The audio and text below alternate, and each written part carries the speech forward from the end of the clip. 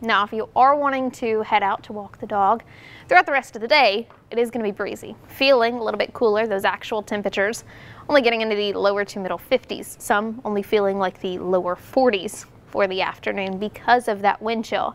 But if you are wanting to spend some time outside, that dog of the day today is going to be Alpha, their little photogenic dog. They're probably going to stay a little bit warmer because of their fur, but you'll probably need that jacket or sweatshirt.